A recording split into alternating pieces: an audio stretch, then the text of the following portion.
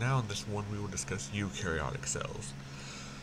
There are several differences between prokaryotic and eukaryotic cells, and here we will go through the differences. Our natural world also utilizes the principle of form following function, especially in cell biology, and this will become clear as we explore eukaryotic cells.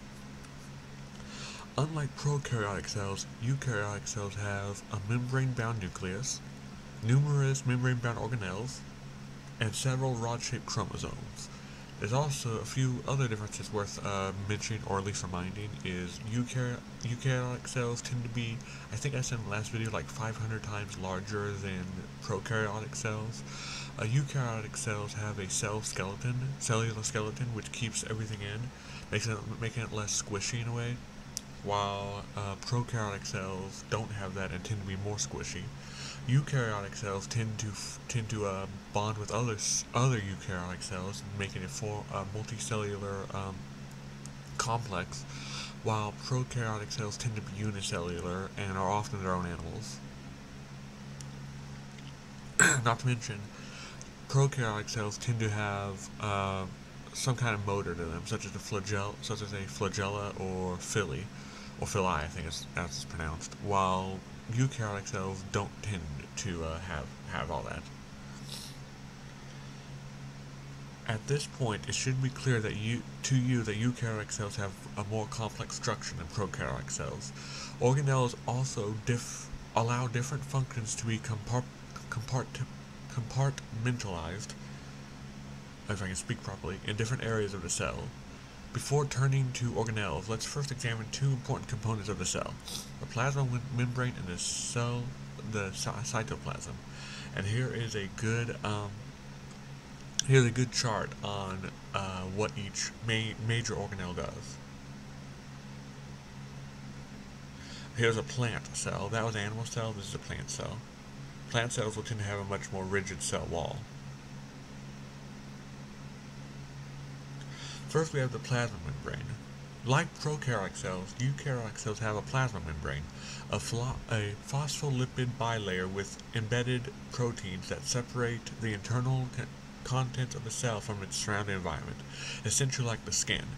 In fact, the skin is actually a perfect analogy, because the way if you remember from our lipids video, the way the phospholipids bilayer works is that it's what they call hydrophobic, which means that it's waterproof. That's what waterproof means. Water stays on the outside because it's repelled by the same charges that occupy these little phospholipid heads, while the stuff on the inside stays on the inside because, again, for the same reason. The plasma membrane will also have these proteins which will help it communicate with things on the outside.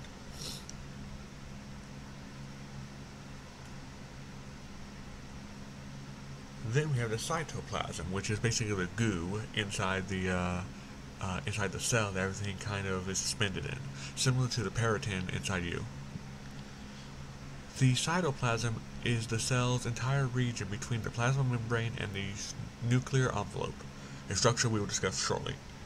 It is comprised of organelles suspended in the gel-like cytosol, the cytoskeleton, and various chemicals. Even though the cytoplasm consists of 70 to 80% water, it has a semi-solid consistency which comes from the proteins within it. However, proteins are not the only organic material in the cytoplasm. Glucose and other simple sugars, polysaccharides, amino acids, nucleic acids, fatty acids, and derivatives of glycerol are also there.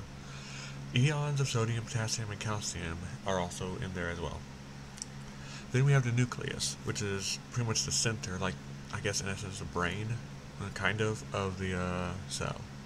Typically, the nucleus is the most prominent organelle in the cell. The nucleus, the plural nuclei, houses the cell's DNA and directs the synthesis of ribosomes and proteins. And here's the structure of all of that. Here's the Golgi complex, which we will talk about later. Then we have the nuclear envelope. The nuclear envelope is a double membrane structure that consists of nucleus outermost portion, 411. There's that up here. Oh, my bad, sorry. yeah, sorry, the Golgi complex looks like this, but it's out in the, I forgot about that. It's out in the, in another region. This is the nuclear envelope. My bad. The nuclear envelope is punctuated with pores that control the passage of ions, molecules, and RNA between the nucleoplasm and cytoplasm. The nucleoplasm is the semi-solid fluid inside the nucleus, where we find the chromatin in the nucleolus. I always had trouble saying that word. Then we have the chromatin and chromosomes. To understand chromatin, it's helpful to first explore chromosomes, structures within the nucleus that are made up of DNA, the hereditary material.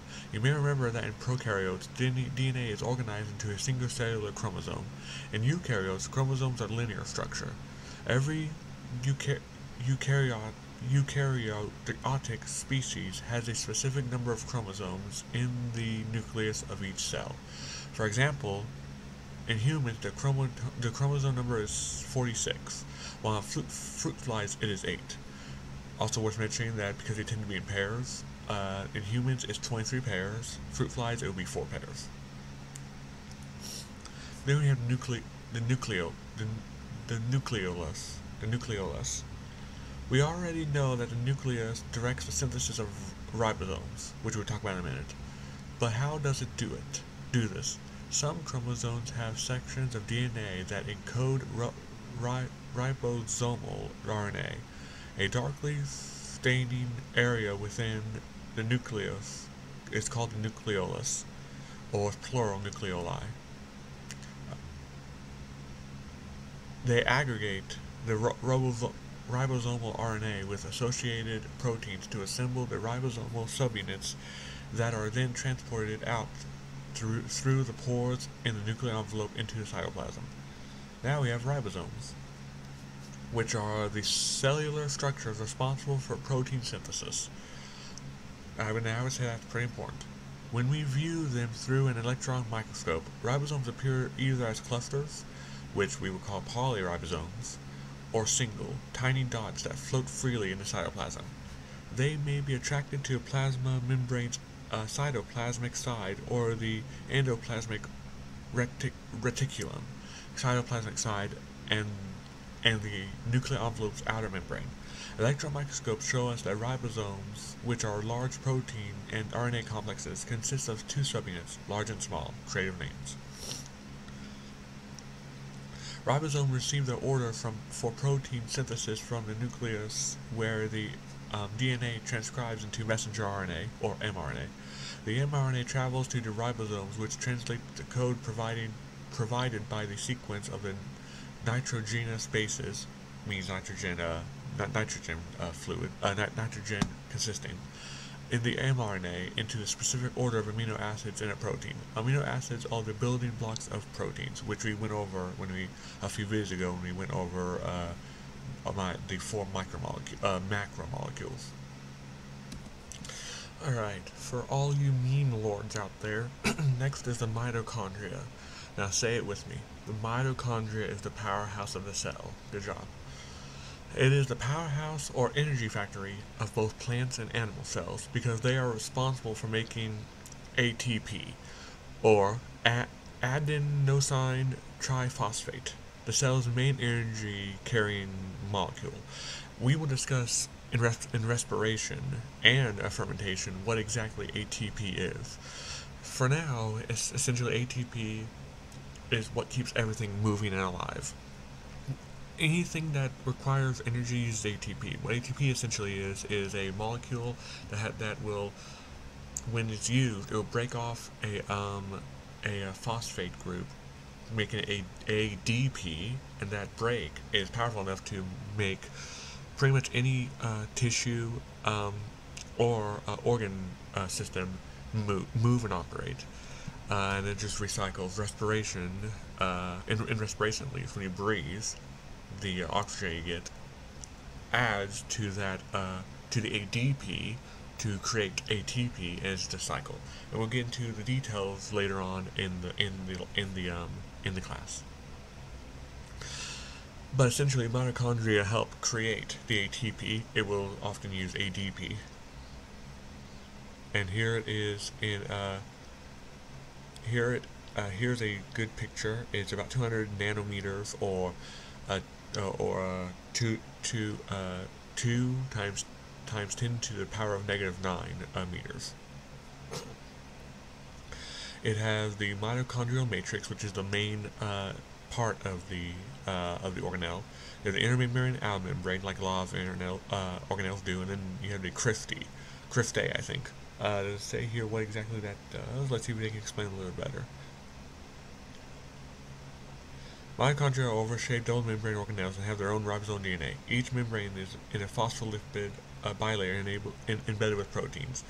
Okay, I believe the cristae arranges what is inside it.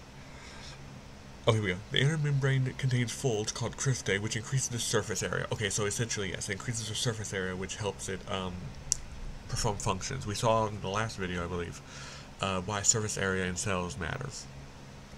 Then we have the peroxisomes, which are small round organelles enclosed by singular membranes. They carry out oxidation reactions that break down fatty acids and amino acids. And as we learned from previously, oxidation reaction is, I believe, when dehydration is when it's removing water. I believe oxidation, yeah, is the opposite. No, wait, that's wrong. Oxidation is just simply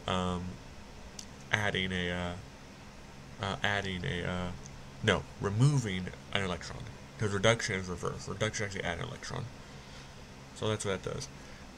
Many of these oxidation reactions release hydrogen peroxide, H2O2, which would be damaging to cells. However, when these reactions are confined in peroxisomes, enzymes safely break down the H2O2 into oxygen and water. Then we have the vesicles and vacuoles. The vesicles and vacuoles are membrane-bound sacs that function as storage and transport. Other than the fact that vacuoles are somewhat larger than vesicles, there are very subtle distinctions between them. Vesicle membranes can fuse with either the plasma membrane or other membrane system within the cell. Additionally, some agents, such as enzymes within plant vacuoles, break down macromolecules, which, if you recall, are like fatty acids, amino acids, proteins, etc. Then we have animal cells versus plant cells, which are very different, actually. At this point, you know that each eukaryotic cell has a plasma membrane, cytoplasm, and nucleus, ribosomes, mitochondria, peroxisomes, and in some, vacuoles, but there are some striking differences between animal and plant cells. While both animal and plant cells have microtubule organized centers, or MTOCs, that gets interesting when we get to that. Animal cells also have centrioles associated with the MTOC, a complex we call the centrosome. Animal cells each have a centrosome and lysosome. And some, I believe, means like area, or something like that. Whereas most plant cells do not. Plant cells have a cell wall, a chloroplast and other specialized plastids, and a large central vacuole area. Animal cells do not. So we have the centrosome, which is a tube, essentially. And this entire thing is the centrosome. Oh, sorry. Centrosome create these. The centriole is this entire structure. And the microtubules are these little tubes here. The centrosome is a microtubule organized center found near the nuclei of animal cells. It contains a pair of centrioles, two structures that lie perpendicular to each other. Each centriole is a cylinder of 9 triplets of microtubules, or 27 tubules. The centrosome, the organelle where all microtubules originate, replicates itself before a cell division. And the centrioles appear to have some role in pulling the duplicated chromosomes to opposite ends with the dividing cells, which is true. When we get into cell division, I don't know when that will be. There are photos that show that the centrioles are being created inside the cell, and they kind of come outside the cell. Then they seem like they kind of stretch, and then they wrap around. Others wrap around each cell, and then helps break it apart. Like, it's actually really interesting, but also kind of complex. So I hope I remember it as well as I think I do. Then we have the lysosome. Animal cells have another set of organelles that most plant cells do not, the lysosome. which are the cell's garbage disposal. In plant cells, the digestive processes take place in vacuoles. Enzymes within the lysosome aid in breaking down proteins, polysaccharides, lipids, nucleic acids, and even worn-out organelles. And this is what I said in my previous video. When it comes to prokaryotes, they don't get rid of their waste because they are so malleable that a lot of the waste just goes through them. However, due to things like this, the cytoskeleton and the organelles themselves, eukaryotes cannot simply do that, as things don't pass through them nearly as easily as prokaryotes. Then we have the cell wall, which is not unique to plant cells, and the cell wall is essentially why plants seem to have a very hard stem. Like the skin on animals, like skin on humans, it is kind of soft. Like the hard part is the bone, but if you feel the skin kind of gives in places. As you know, in many plant areas like the stem, the stem does not give very easily. It's very brittle, or not very brittle, but very rough and very hard to squeeze, and that is because of the cell wall. The cell wall is a rigid covering that protects the cell, providing structural support and gives shape to the cell. Fungi and some protist cells also have cell walls. For a reminder, protist cell is a single-cellular or nearly single-cellular little animal. Now, similar to bacteria, but not quite the same. And here is the structure of cellulose, which is the main, ingredient, if you will, in the cell wall. I believe we'll go into more detail here when we get into plants. A lot of this is basically, introduction. We get into a lot more detail in later chapters. The chloroplast, like the mitochondria, chloroplasts have their own DNA and ribosomes, but chloroplasts have an entirely different function. They are plant cell organelles that carry out photosynthesis, which again we will go into more detail. The photosynthesis essentially is like reverse respiration. It takes energy from the sun, creates sugars. Those sugars use the carbon dioxide that the plant absorbs and release oxygen. This is a major difference between plant and animals. Plants, autotrophs, which means they create their own food, are able to make their own food, like sugars used in cellular respiration to provide ATP energy generated in plant mitochondria, while animals, heterotrophs, which means they get their means of food from other things. They call heterotrophs supposed to like homotrophs because they are not cannibals. Cannibals would technically be homotrophs. Must ingest their food. Like mitochondria, chloroplasts have outer and inner membranes, but within the space enclosed by the chloroplast's inner membrane is a set of interconnected sac fluid-filled membrane sacs called the thylakoids. Each thylakoid sac is a granum, or grana. We call the fluid enclosed in the inner membrane that surrounds the grana the stroma. And here's a very basic cross-section of a chloroplast. The chloroplast contains green pigment chlorophyll, which is essentially what makes the plant green. This captures the light energy that derives from reactions of photosynthesis. Like plant cells, photosynthetic protists also have chloroplast. And then we have the central vacuole. Previously, we mentioned that vacuoles are essentially components of plant cells. If you look at figure 48b, 48b. Let's click on it and see where it takes us. Okay, here we go. B, yeah. The central vacuole, right here, this big thing. While in a animal cell, vacuoles are a lot smaller and they tend to be many. I don't see any others in this thing, but cells will often have many. But in plants, there's a big one. So let's go back over to where we were. Here we go. Okay. The central vacuole plays a key role in the regulating the cell's concentration of water in changing environment environmental conditions.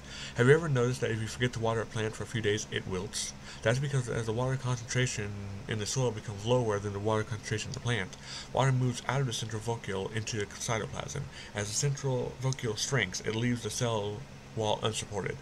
This loss of support to the plant's cell wall results in a wilted appearance, and that actually makes sense. If you think of the central vacuole as a sponge, as it gets wet, it expands, which in turn presses against everything in the cell. But as it shrinks, there's less to press against, so everything kind of shrinks down. The central vacuole also supports the cell expansion. When the central vacuole holds more water, the cell becomes larger without having to invest considerable energy in synthesizing new cytoplasm. Because in animal cells, when they expand, it's because of the cytoplasm. But here, in plant cells, they don't have to do that because the sponge of the central vacuole absorbs water. And that is all we have to, that's all we're going to talk about today. Next video, we'll talk about the endomembrane system and proteins.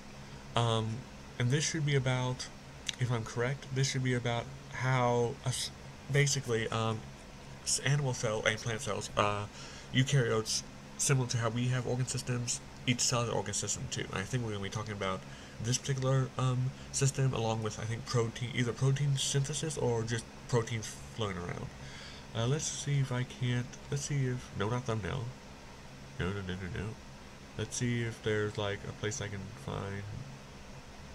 Okay, I don't know where I can find my pages, but we can certainly talk about that next time. So until the next lesson, thank you all very much for watching. Have a wonderful day, and God bless.